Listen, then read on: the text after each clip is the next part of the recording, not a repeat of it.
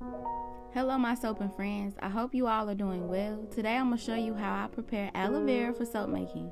This video is sponsored by Inventor, but we'll get more into that a little bit later.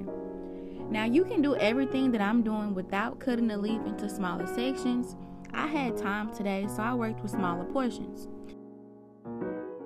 After trimming both sides of the leaf, I'm going to take my spoon and scoop the inside right on out.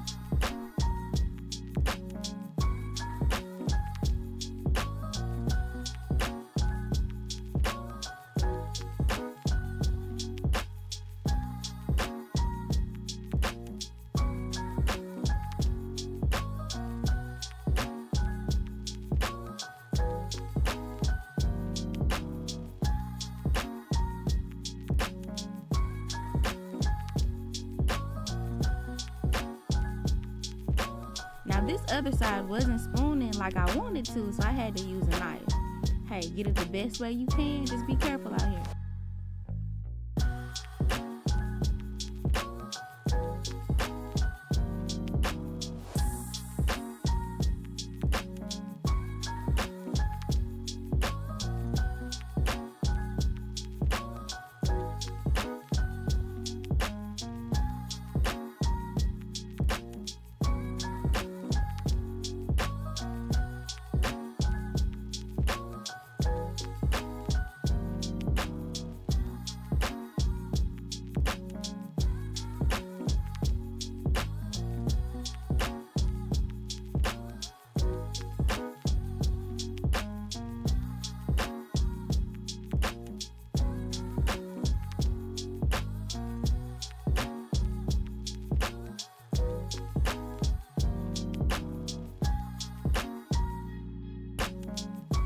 As I get every single last drop of aloe vera juice out of this leaf, let's talk about the sponsor of today's video. Inventor is an all-in-one system for makers like you and I and other manufacturers. It keeps tracks of raw materials, finished products, and more. So I've been using Inventor for the past couple weeks now, and honestly, it's opened my eyes to a couple things. So when it tracks your raw materials, it will let you know what you're going to run out of before you run out. It also calculates the cost of your materials per ounce, which is pretty cool because I had this information in Excel before. And let's just say, me and math, we not the best of friends. So this was very cool. And it also calculates your products for you. So how this works, you'll go into whatever product, put the materials needed to make that product, and it will automatically calculate how much that product is per piece, per ounces, per pounds. So that was really awesome. This was a game changer for me, and it truly made me aware of, sis, you need to bump them prices up, you tripping. So that's exactly what I did. So highly recommended for any small business, any big business. I'm not finna say small for long. So this definitely helped me, and I know that it can help you all. Highly recommend. 10 out of 10. Now back to our original program. Now that I have all of my aloe vera pieces in my container, I'm going to stick blend until I get it smooth.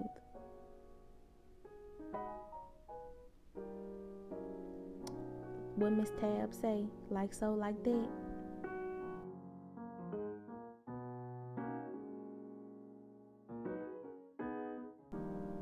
Now this next step is optional. You can use the full aloe vera liquid, or you can dilute it and make it 50-50. I've done both before, but since I didn't get a lot of juice from this leaf because I had 2 small leaves, I'm going to go ahead and make this 50-50. I also personally feel that aloe vera can go a long way. A little goes a long way, so definitely 50-50. Add distilled water, not tap. Now let's go ahead and move the liquid over to an ice tray. I definitely should have used a bigger ice tray because I was struggling, but when you know better, you do better.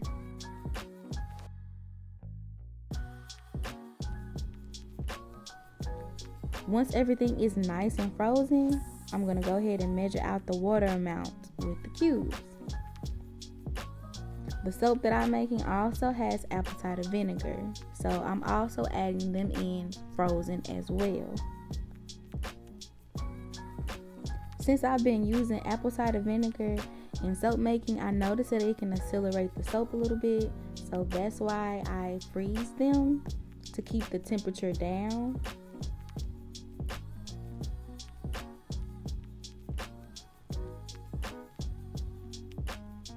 Also, I don't know who needs to hear this, but if you really want to make cold processed soap and the lye is scaring you, freeze the distilled water, my love. Because what fumes? If you freeze your distilled water portion and then mix the lye, there will be no fumes. You still want to be suited and booted now, but it's not as scary when you don't see stuff smoking. Fret not, my soaping friend. Just freeze the water. Don't let fear stop you from anything. Period.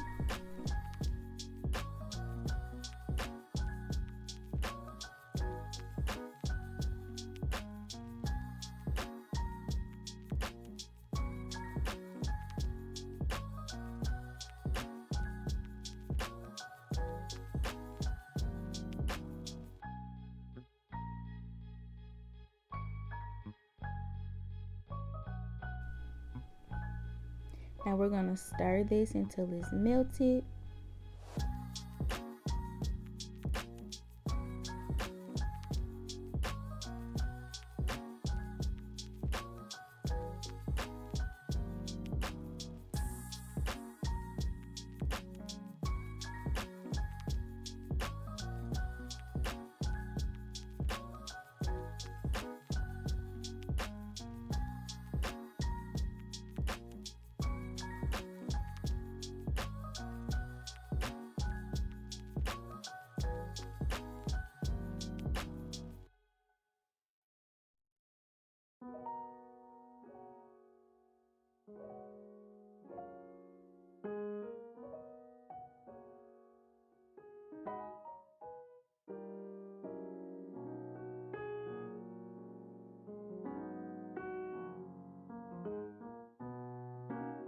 Let's go ahead and get these melted gently, double boiler style. Once that is melted, now I'm going to add the rest of my oils in slowly and carefully for accuracy.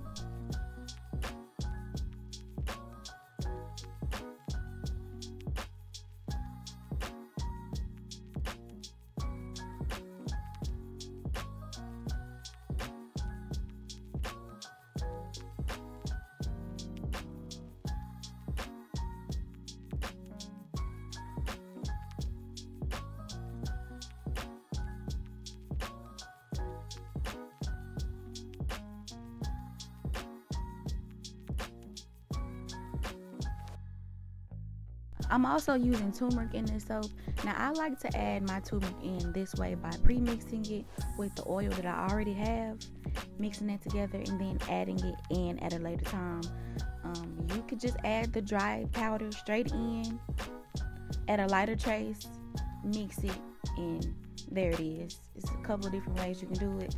This is the way that I like to do it.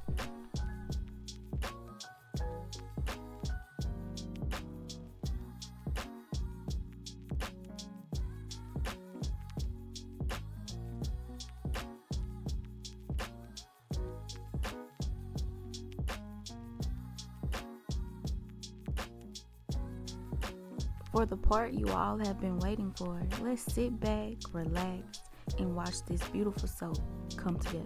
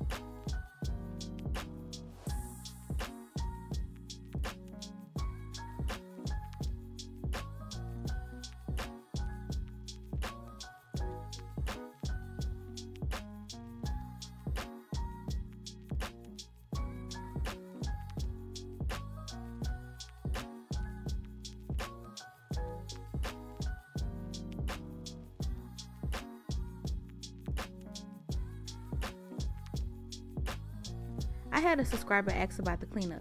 This is what I like to do. Sometimes I'll leave it just like this, come back the following day, and wash it then. If I need to reuse a bowl or a utensil right away, I'll go ahead and wipe this down with a paper towel or a designated soap cloth, and then wash right after.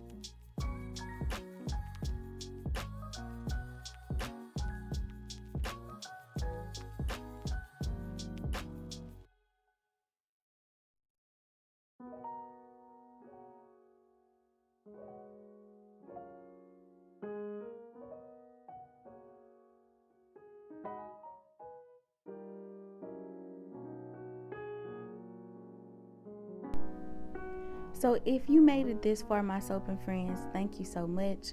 Like always, continue to spread love, never hate. Make sure you comment, like, and subscribe. Until next time, peace.